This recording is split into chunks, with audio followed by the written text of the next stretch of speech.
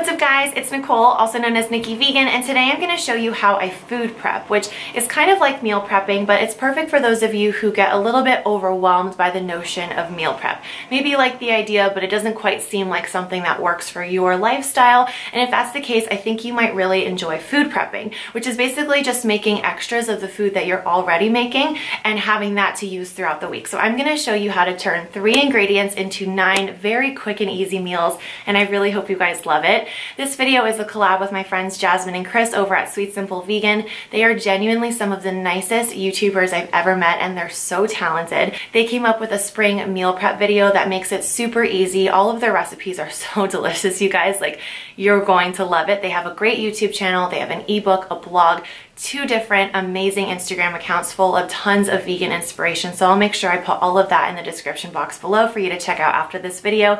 And if you're new to this channel, I would love to have you as a subscriber. So please go ahead and hit the subscribe button. And with all of that said, let's get into the video. So the way this is going to work is I'm going to first prep the 3 ingredients, potatoes, onions, and carrots, and then we'll get into the recipes where I show you how to turn it into pasta, pizza, burgers, open-faced sandwiches, grain bowls, snacks, 2-minute mashed potatoes, so many things. But first, we're going to prep.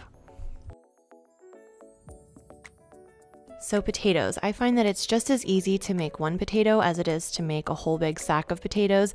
And all I do is I just wash them really well, give them a little scrub, and then I put them into a saucepan and cover them with water. Then I'm gonna put this on the heat over high heat, and once it's boiling, I just cover it, reduce the heat to medium, and then let these cook for about 20 to 25 minutes. You want them to be fork tender, but not falling apart. Allow these to cool completely and then store in an airtight container for up to a week.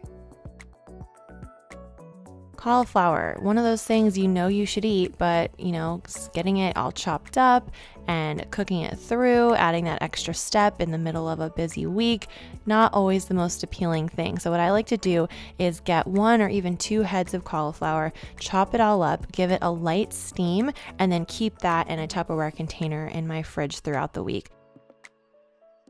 Unlike the potatoes, I'm not going to completely cover it with water. I'm just going to do about halfway, put the lid on, and let this steam until it's kind of al dente. Then I'm just going to pop a lid on this and put this in the refrigerator, and it will be ready for me to use throughout the week. Pickled red onions is a food prep staple for me. I pretty much make a fresh batch of this every other week or so because it's one of the easiest ways I can ensure that I'll be able to elevate even the most simple middle of the week dish, whether it's avocado toast or just a salad. It really enhances the flavor, and it's such a great thing to have on hand at all times. So to make this, you're just going to slice the onion nice and thin and then put this into a clean container with a lid along with some apple cider vinegar, salt, maple syrup, and I like to use dill as well. So I'll put all of that in there, give it a good shake. Don't worry, all of the measurements are in the description box below, and set this in the fridge overnight. What's great is overnight it turns this really beautiful, bright, purpley pink color. It adds a really beautiful pop of color to anything that you put this on, and as you saw, it's really easy to make. So one of my favorite ways to use a meal prepped potato is to make these 15-minute potato wedges. If you were to use a raw potato, a couple things would be different. One, it would take way longer, and on a busy weekday, I just want good food now. I don't want to have to wait when I don't have a lot of time, obviously. But also, do you see this texture, how smooth and creamy? That's because it has the moisture from when it was boiling, so the texture is totally different. It's really smooth and creamy, and we're going to crisp it up on the outside, but it's going to have that really great texture on the inside. So I actually prefer when it's a pre-cooked potato versus doing this raw. So not only is it faster, I also think it is way more delicious.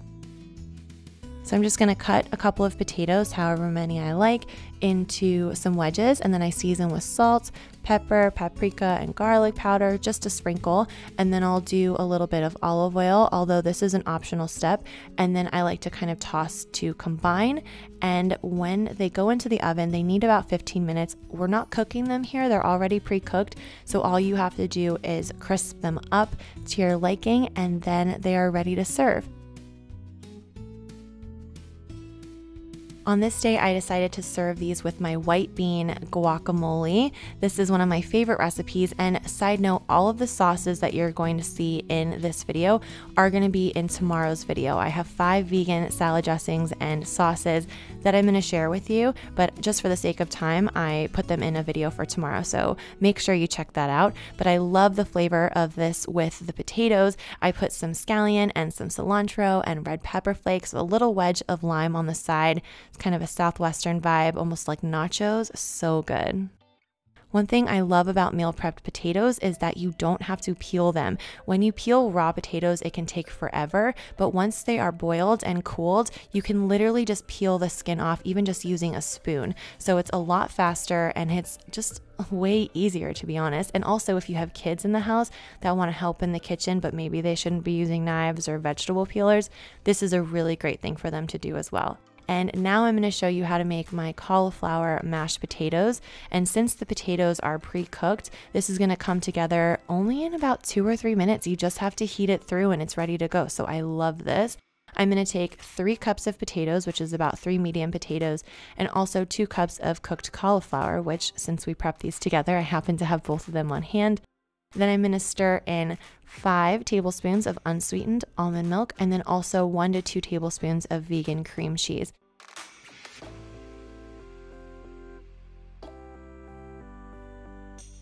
Then just salt and pepper to taste, and we're going to mash this up on the stove while it warms. On a busy night, like a weeknight, it's not always the most practical to make things like mashed potatoes from scratch, where you have to peel the potato, let it boil, then mash it. But something like this, where it only takes 2 or 3 minutes to warm through and it's super, super easy to mash, like you can have comforting, delicious, proper dinner food without really spending the time. So I think this is a great reason to food prep as often as you can when you do have the time. One of my favorite ways to use up pickled red onions is to make a grain bowl, and this is a type of meal that I'll make several times in the middle of the week just because it's really fast and easy, but it's filling and it's really clean and fresh, so I feel really good eating this way on a busy weekday. And one of my favorite little tricks for any kind of grain bowl is to make some carrot noodles, and all you have to do for this is just take a large carrot, kind of press it down on the board to stabilize it, and then using a regular vegetable peeler, you don't need any kind of fancy tool, just run it lengthways and you'll get these really great carrot noodles. And I find this is really great for a grain bowl because, one, they add a lot of texture and flavor and color, and also they pair so well with the pickled red onions. So then I'll add a grain of my choice, and usually if I'm making rice, I'll make extra because, you know, food prep. So I went ahead and I put some warm rice down on the plate along with some greens, a big handful of the carrot noodles, and then the pickled red onions right on top. And again, the texture and flavor is so good because you've got that slight sweetness from the carrot and then that kind of zingy tanginess from the pickled red onions. It's so good. Then I love to add a little bit of crunch and texture with some cashews, and then a little burst of sweetness to kind of play on the sweetness in the onion and the carrot with a handful of raisins. If you hate raisins, you could do olives or capers instead. That'd be a more savory version, but I love this combo. We've got so many different textures and colors and flavors, but everything is still pretty simple and, you know, fresh.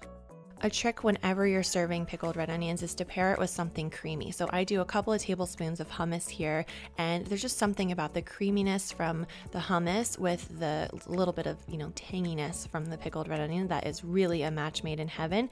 And then if I'm super pressed for time, I'll just use a store-bought dressing. This one from Whole Foods works really well with this particular combination. But my favorite thing actually is just to put some lemon juice over the whole thing. I'll do some salt and pepper and sprinkle some cumin, because again, works so well with all these flavors. And it only looks this pretty when I'm taking a picture of it for Instagram. Usually I'll kind of put this in a bowl, mix it all together, and eat it that way. And I just think it's absolute heaven. This is definitely one of my favorite recipes. Another thing I'm going to make is a niçoise salad. I love this salad because it has so many different colors and flavors, and a lot of times people think salads are not very filling, but because we're adding the potato, we're making it a lot more substantial. And again, because the potato was pre-boiled and then cooled, it has that really great creamy consistency that is just so wonderful in anything, but especially in this salad. And the only thing I did cook was I cooked the green beans, but I just blanched them. So it took like 2 minutes. Just when they turn bright green, they're ready to go. I put those on top, and then olives just out of a jar, some roasted red peppers, again, right out of a jar, or you could do some cherry tomatoes or both. And then I'm going to use some of the pickled red onions. And again, you can see that really bright, pretty color. I really love the tang and the color that it adds to any kind of salad. It's just a really nice contrast. And then I'm going to just put on some scallions just because I had them and why not. And then I'm going to put on this really easy tahini dressing that again is going to be in tomorrow's video, so make sure you check back. This is a really easy oil-free vinaigrette that I absolutely love. I think it works so well with this salad. And this is also a really great option to bring to work if you're looking for some packed lunch ideas. I like to kind of prep everything for the salad in one container and then pack the salad dressing on the side. I'll put that on top right before I eat it. And it's a really satisfying midday lunch that makes you feel energized without feeling too heavy. So love this for that. One of my favorite ways to make a pizza on a weeknight is to make a pita pizza because you don't have to roll out any dough and you don't have to do anything from scratch. I just take a pita and then I take some of this roasted red pepper dip, which will be in tomorrow's video. It is also in my ebook, so those of you who have that, this is in the toast section. So I do a thin layer of that, and then I'm just going to break up some of the cauliflower florets that we meal prepped earlier this week, and I'm going to break them up into little pieces. This is also a really great way to sneak some veggies into your diet or maybe into your kids' diet because it's just a pizza topping, and I'm going to really add a lot of flavor with some of the seasoning mix. This is actually my vegan sausage seasoning mix, which I will put the recipe for in the description box below. But you could do Italian herbs, you could do, there's like pizza seasonings that you can buy as well. That's kind of a nice blend of herbs. So really just whatever you like, but make sure you're pretty generous with the seasoning. And then of course it wouldn't be a pizza without some vegan cheese. So I'm gonna do some Parmesan here, some vegan parm. You could do a mix of vegan Parmesan and vegan mozzarella if you like, but I love the flavor of the Parmesan with this particular red pepper spread. Then I just pop that in the oven for just a couple of minutes to broil. And there's really something about this red pepper dip that just makes everything you put it on taste like pizza. Even if I'm dipping cucumber slices in the dip, something about it is just very pizza-ish somehow. So I love that. So this made my kitchen smell like a pizza place, which I thought was great. And then I decided just to top it with some of those pickled red onions, some fresh basil, and then some red pepper flakes. And this was so good. This, like 1 or 2 of these with a big salad on the side, in the middle of the week when you want something junk foody, but you also want something healthy and fast. This is way faster than ordering takeout, way healthier than ordering takeout, and as you can see, really, really easy. One of my favorite ways to use up cauliflower is to make a caulifredo sauce, and it's just what it sounds like. It's basically a healthy fettuccine alfredo, and it's super, super easy. So I'll just put some noodles on to boil, and while they cook, I'll take 2 small garlic cloves and I'll put them into a blender along with 2 tablespoons of cashew butter. This is basically replacing a roux, which is normally how a cream sauce is thickened, but that's made with butter and flour. So not only is this a healthier option, but it's also a lot faster since all you have to do is scoop it out of the jar. And I do get questions sometimes about whether or not you can use almond butter or peanut butter instead.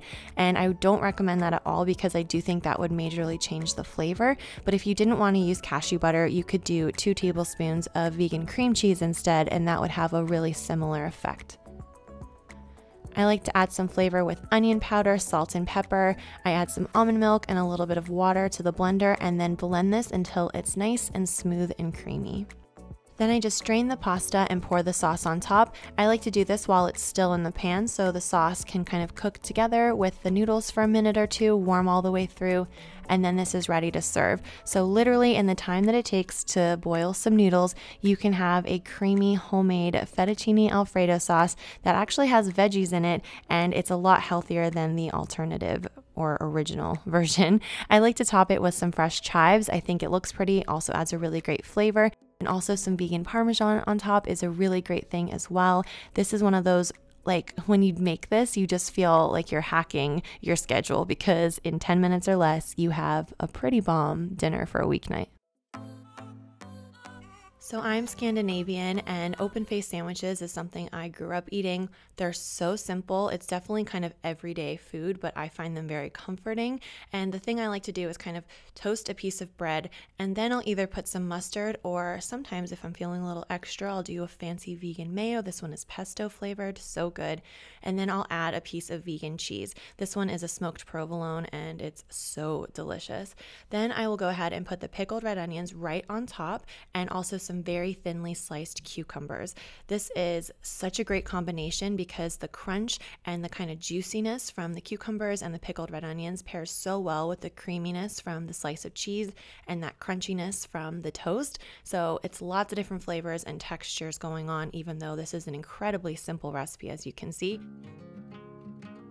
I also really love using pickled red onions on burgers, and this combo in particular is a go-to for me. It's so flavorful. So I'll just toast up a burger bun, and then I like to add some of my roasted red pepper dip, which again is going to be in tomorrow's video, and then I'll add some greens. And then just a regular frozen veggie burger, whichever kind you like best will work. I'll warm that up, and then I'll go ahead and add some really thin cucumber slices, along with a little bit more of that roasted red pepper dip, and then I'll finish this with the pickled red onions. Now the trick here, again, to keep in mind is anytime you're making even just the most basic meal, if you have a creamy element and you have a pickled element, you're going to majorly transform that dish into something that is just a little bit more fun, and each bite is going to kind of have a really great flavor and also texture combination that is going to make it a lot more enjoyable. So this combination is definitely one of my favorites, but really keep this method with you with everything that you're doing because I really think you guys are going to love it. Finally, I'm going to be showing you how to use up the leftover cauliflower and also leftover potatoes with this baked vegetable casserole. This is so delicious, and I think it's a great thing to bring to any kind of spring brunch you're going to. Like if you have an Easter brunch or something, this would be a really great side dish. And all you're going to do is take 2 cups of the leftover cauliflower and I did a cup each of zucchini and then of also potato, but you could really change up the vegetables that you use. And then I'm going to season them with salt and pepper and pour this really delicious cashew sage cream sauce over the top. This will be in tomorrow's video, so stay tuned for this. It's super versatile as well. And it just creates this really great creamy sauce that is very similar. This is kind of a very similar dish to a potatoes au gratin or a scallop potatoes, but we're doing it with veggies. And I really love the way that the sauce pairs with these veggies in particular. And then I like to make it a little bit crispy and golden brown on top just by adding some breadcrumbs to the top. I'll add a little bit more flavor with some dried thyme, and then I'll sprinkle about 2 tablespoons of vegan Parmesan cheese on top. Then I bake this at 400 degrees until it's golden brown, and then right at the end I like to put the broiler on. Keep an eye on it, but keep the broiler on and then just let it kind of get really, really crispy. And I love those little bits that are that crispy cheese with the creamy vegetables and potatoes, and it's just the best combination. So I recommend doing that. And this is really great, like I said, as a side dish, but definitely also something you could have as a main with, you know, a little green salad on the side, something that's just simply dressed with a vinaigrette. This would pair really, really well. And I love sprinkling chives or parsley on top. It just kind of freshens everything up and adds a really nice pop of color as well. Alright guys, that's it for this video. Again, make sure you check out tomorrow's video where I'm going to be showing you how I made all of the sauces that I featured in this video. They're super, super easy. It's going to be quick and snappy, and I think you guys are going to love it. So make sure you're subscribed so you don't miss that video. It will be up tomorrow morning. And if you haven't already seen Jasmine and Chris's video, hit the link in the description box below to watch that now for more inspiration. And I will see you guys in a video very soon. Bye!